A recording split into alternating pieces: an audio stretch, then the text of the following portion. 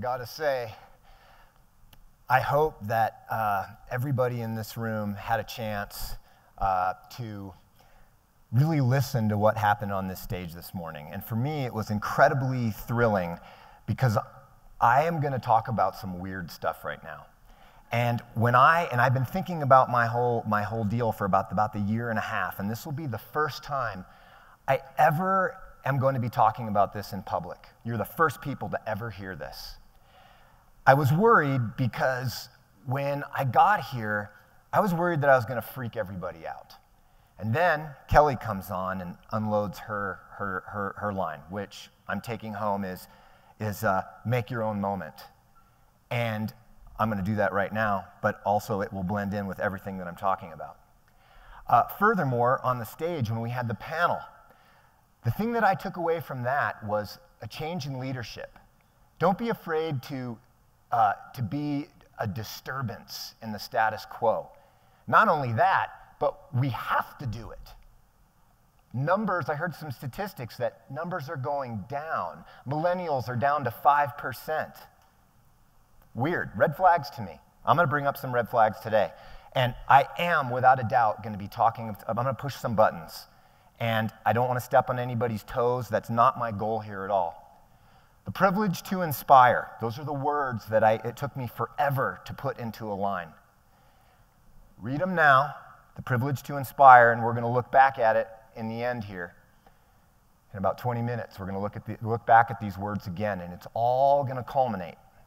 I want you to remember everything that Kelly said. I want you to think about the things that the panel was talking about. Because it's all going to make sense. You're going to have some times where you're going to feel weird and go like, what is that guy talking about? But then you're going to have some times when it makes sense. Okay, goals, logic, baseline. This is important before I get too deep. You already heard where I came from, and I already kind of dipped into what my goal is here today. I want to push buttons. It's going to be specifically related to content, ambassadors, and the current online marketing systems. I'm going to be telling you all things that you already know. And how do I know you already know it? Because I visited all your websites before I got here. I just watched the panel talk about what they want to change. Light bulbs are going to be going off in your head, going, that guy's telling me something I already know. The problem is it's not trickling down, and the panel said that as well.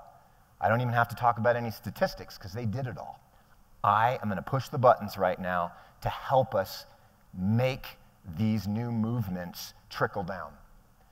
My baseline, that was kind of my introduction that they already talked about because it's important to know where I come from.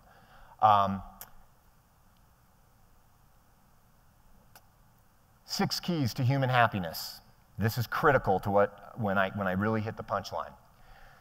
These are my 6 keys to human happiness. Without a doubt, you're going to fall back into college and see some things that kind of pop out in here that from Maslow and a bunch of those other guys.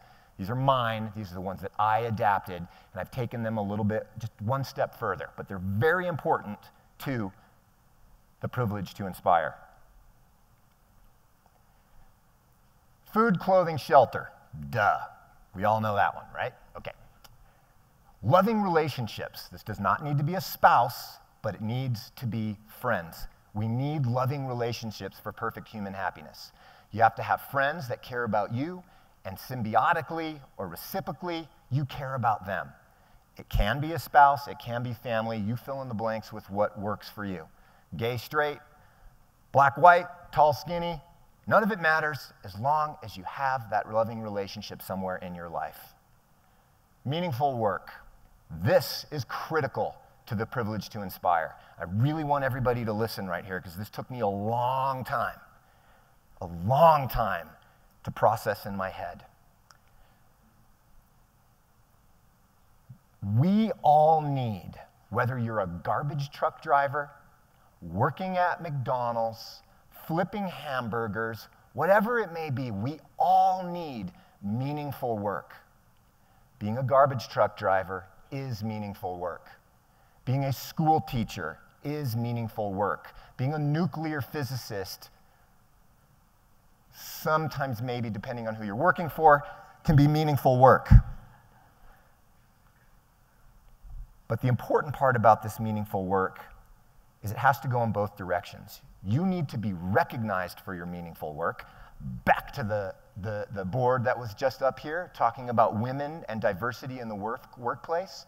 And one of the people up here, it was one of the women, she was sitting right here, I believe, blonde, tall. She said, we need to recognize not the people that are leaving the industry for their lifelong work, we need to recognize them now. Same thing. We need to recognize people for their meaningful work, okay? We need to recognize how important what a school teacher does. I love school teachers. They support our children. Heck, half the time they're doing most of the parenting this day and age. Why parents are off, running off, staring into their black screens. How many people are staring into their black mirrors right now? See a couple over there, a couple over there. We just get sucked into these things. It's horrible, isn't it? Technology. Teachers, God, they're wonderful. They get paid poo. In the state, you get like $40,000 a year in the state for a full-time grade school teacher. Such an important job. Garbage man. God, I love my garbage guy. He shows up, picks up my garbage, drives it away. He's around toxic fumes. Tough job, big rumbling truck, liability in case he runs into something, this big truck. We need to recognize people's meaningful contributions to the world around them. Number 6, 5 and 6 are the ones we're focusing on. Recreational creative outlet is number 6 in my perfect keys to happiness. Now, hopefully, a couple of you have just thought to yourselves, hey, that's what we do.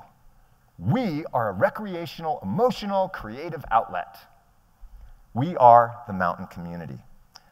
See if I can get my technology to work. Come on. Maybe I might have to, there we go. So, meaningful work in the community, we already talked about that, but it has to go in 2 directions. It must go in 2 directions. And recreational outlets, again, that's what we do. Coincidentally, this motocross track is in the mountains, sort of, the foothills, Washougal, Washington. Just thought I'd change it up a little bit. But we are in the recreational outlet industry. That is what we make. Now, where is this important? In our world, number 5 and number 6 coincide on top of each other. Hopefully everybody can see that. I don't think we ever talk about that. We produce a recreational and emotional outlet for our clients, a really healthy one at that, so they can leave their job in the city, whether they're a school teacher, garbage truck driver, go down the line, nuclear physicist, that poor guy or woman. You name the job. We are producing, and the ski.com video just said it as well, we are making experiences for them. Back to Kelly, she said it. We are making people's experiences so they can leave their job and come up and fulfill number 6 in the keys to human happiness and feel good and then go back to their work and do a better job. Hopefully everybody's following me, and I believe you are, because it's not that hard to correlate the 2. I might have to have my electronic staff in the back. I'm losing connection. There we go. I believe that we are sitting on an impending narcissistic bubble. Fortunately, coming up later in the day, we have a gentleman coming up and talking about the millennial crew. And I'm really curious to see what that's going to say. The impending narcissistic bubble, as it relates to social online networking, Facebook, Twitter, all the social online stuff, which, without a doubt, as we all know and all agree, is the mothership, is the headway, is the front line to all of our marketing at this point, right? Yeah, sure, there's a few billboards out there that y'all are still buying, but it is the new world. A lot of us are I'm 48. I experienced analog journalism all the way through to what I have now, as well as many of you in this room have. The problem is, like I said, I'm telling you things that you guys already know. We already know that we want to sell to families. You know, we want to support. We heard everything that Kelly had to say. We know that. But in the middle, it's not trickling down. And I have the data to prove it. And I call it this narcissistic bubble burst. So go ahead and flip forward to the next slide here. So ambassadors and athletes, which I also include in the ambassador realm, I include social marketing departments. Now, at GoPro, one of my main functions the last 4 years has been to visit, and I have visited them all around the globe. Some of my friends are in here, CEOs and marketing execs, and I have sat down with your marketing departments and your video people, and I have scanned and looked and watched and analyzed the heck out of all your business models for 4 years. All the Vail Group, all the Intrawest, all the Powder, Europe, Laux Switzerland, which I love Laux Switzerland. Man, that place has been ahead of its time for a long time. But our ambassadors, our social departments, and our athletes, this is where the problem is. And it's not to say that our athletes aren't good. They are. It's not to say that our athletes don't get it or that they're not inspiring. Well, actually, they're not inspiring. Right now, we're in this narcissistic bubble. Everything is about, look at me, I'm getting face shots. I'm in a helicopter in Alaska. Hey, more face shots. Everybody's posting pictures of the same. It was a great year everywhere. Everybody got face shots. The word inspire, if you go back to its Latin meanings, it means to blow air into. It means to blow knowledge and truth into somebody.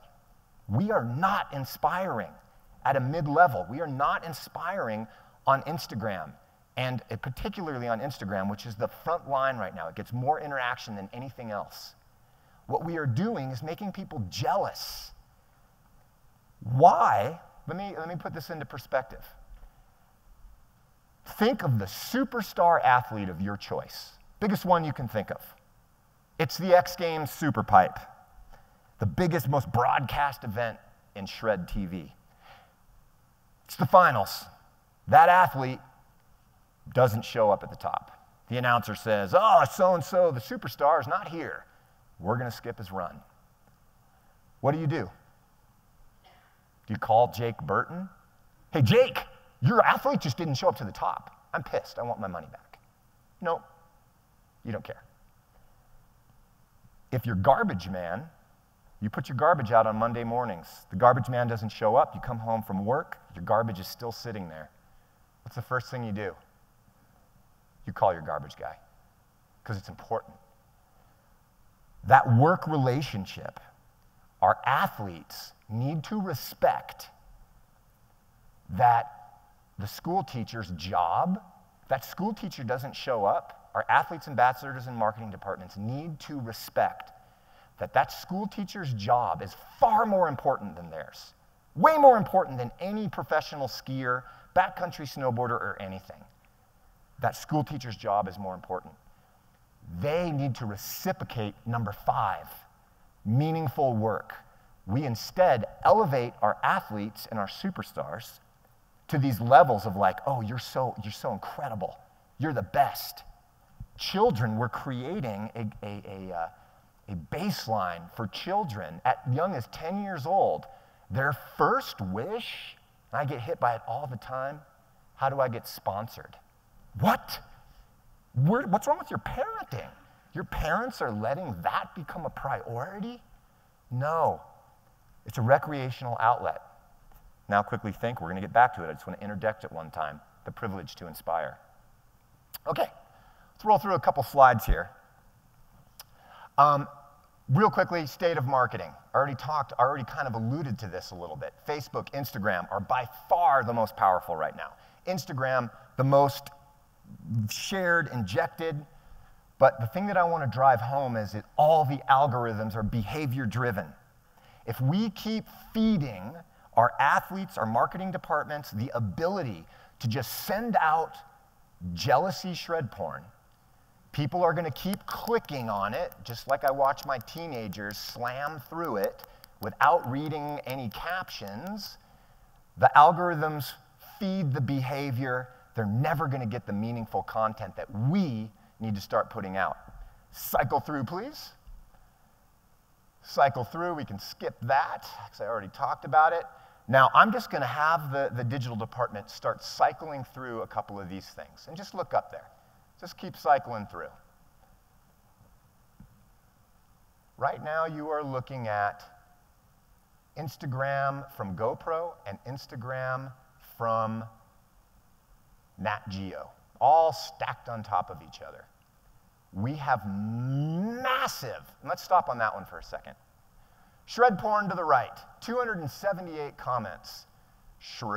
Dog, inclusive dog action on the left, 1,551 comments. These two were posted right next to each other on the GoPro website. Right next to each other. That should raise a flag. Keep rolling through these. Keep going. Okay, keep going. Now we're switching over to a random assortment of Instagram photos pulled from your resorts. Does anybody notice anything? Hopefully you're noticing that they all look the same. I could take any of these photos and plaster them onto any of your social teams' feeds, aside from the Whistler Blackcomb Gondola. But the point I'm making is that we're doing the same thing, even though we know, because I've heard everyone say it, okay, you can stop there. I've heard everyone say it, that we are on the same page. And this is where the privilege to inspire comes in. It is time for a change. We are the mountain community. And we deliver something special. We have good people. We are not the Halo gaming kill 'em all community. That community, I'd question whether or not the quality of humans that come out of that are as high of a quality as what the mountains produce. We all agree on that. Next slide, please. Let your message meet the behavior. We have to trick these algorithms. We have to make a change. And at GoPro, there is an undeniable evidence in our social feeds that people are hungry for meaningful content. The days of shred porn are over. And I really mean that. It probably hasn't surfaced yet because of the behavioral algorithms. Our #1 most rated, engaged moments at GoPro lately have been interviews on live Facebook with our engineers about the product, about how to do things, with ambassador photographers giving lessons on how to get something done. And that goes to what ski.com just said in that video, which I found really interesting. They said, we want to help you make the best vacation ever. That's what we need to do. We need to change this. Okay, next slide, please. And we'll move forward past this one, because technology, and next one more time. The future, the prerequisite for all your marketing departments, your athletes and ambassadors, the prerequisite is, last slide, the privilege to inspire. If we let people recognize, and our athletes recognize and see, that they are being gifted a privilege to inspire our clients to come to the mountains. It is not an elevated, cool job. I'm sorry, Shaun White, if I have to pick between you and the no-name kindergarten teacher, I'm taking the kindergarten teacher. She is unbelievably important to me, way more than you. No offense to Shaun, nice kid, whatever. But our athletes, and I'm not saying that there aren't athletes out there already doing it. Kelly is one of them. She's already recognized in her heart that she has the privilege to inspire. She just never put it into those words. I believe I'm the first person to find those words. So when you hire people in your social online department and you work with ambassadors and you work with professional athletes, you ask them, do you have the privilege to inspire? Has it been installed in your heart? I need you to recognize that, because our clients are those people in Key to Human Happiness #5. They have meaningful work. They need to come to the mountains to enlighten themselves and enlighten their souls so they can go back into the regular community feeling good and be productive school teachers and other jobs. fact, all of us need to inject that. Now, if I do have time, unfortunately, I burned through my 20 minutes, and I did it quite flawlessly. I do have a 2-minute video that I would like to show. It's 2 minutes long, and it's a quick little highlight. I don't know if you can bring that video up on the last slide, IT crew. This is a video that I shot last year for Mount Bachelor. I shot it in 2 hours and edited it. Features Jerry Lopez and a friend of mine named Pat Milendowski, who is suffering from stage 4 brain cancer. Crank the volume, and I will close with this, because this demonstrates the privilege to inspire. There's no way to put it into words.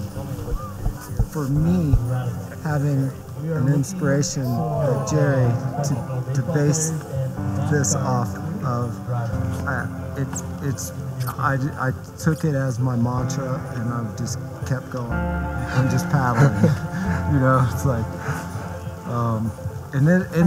it's a metaphor for my life right now, and it's just thank you, Jerry, for bringing me to this place.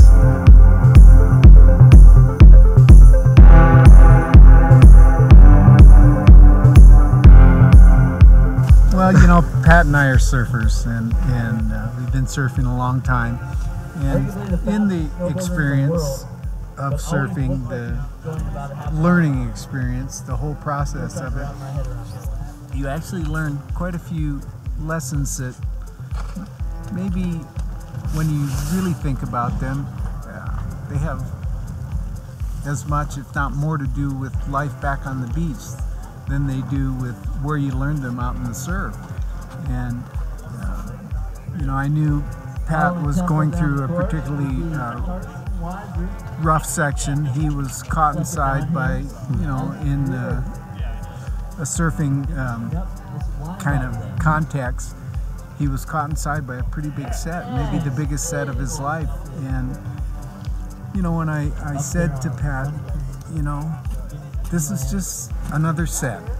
We've been caught inside how many times, countless times before in our life. And, we never thought about it. And we knew what to do instinctively. We just kept paddling. And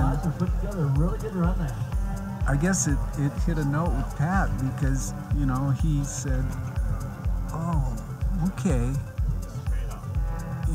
I get it. And that's just something that all of us, learn when we're out surfing. That when you get caught inside by a set, even a really big set, you can do a number of things. You can simply give up and get washed into the beach.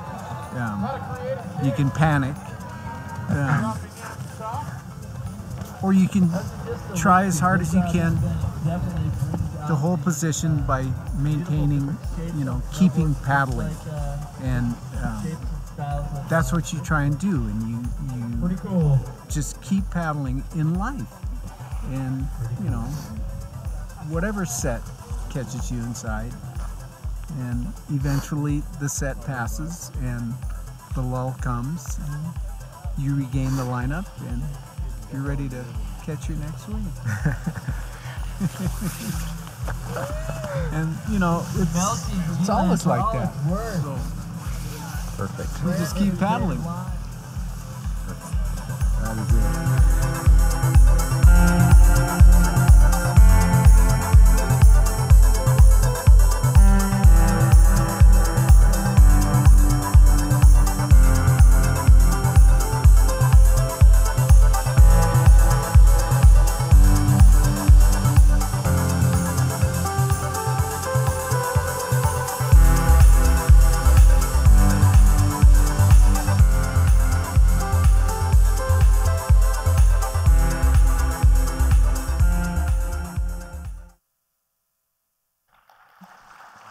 Ladies and gentlemen, please welcome back to the stage JMO, and from Mountain News, Todd Peters. Hi, Todd. Hanging in there.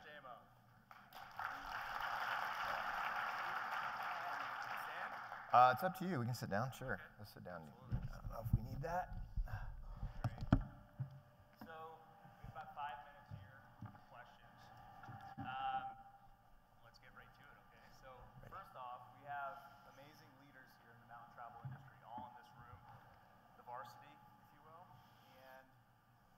steps? What's the low-hanging fruit for them?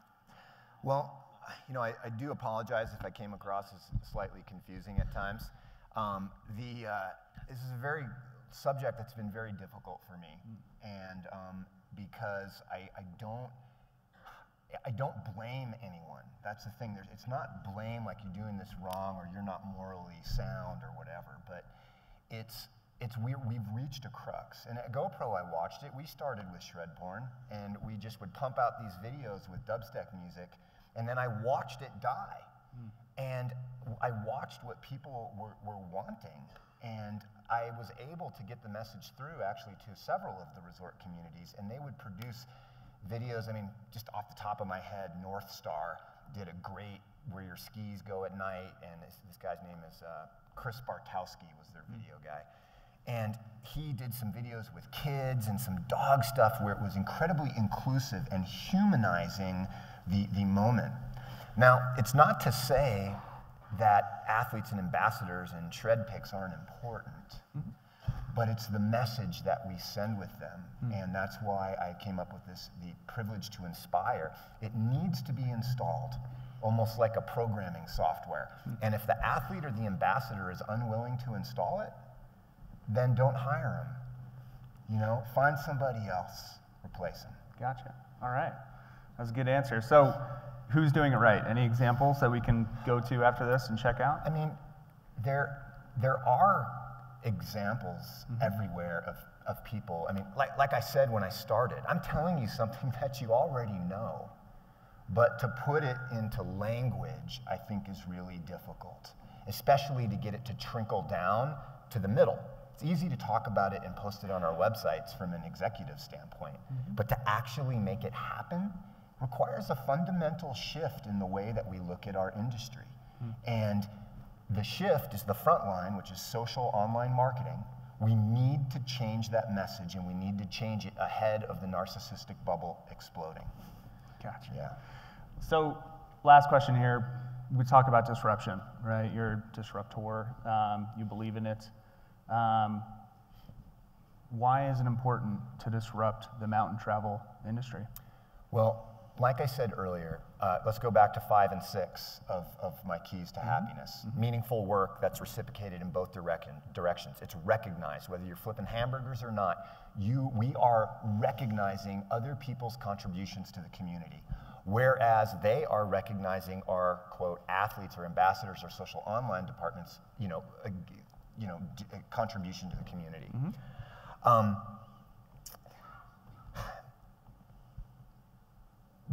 The fundamental change, man, it's so many different ways to send it. Yeah.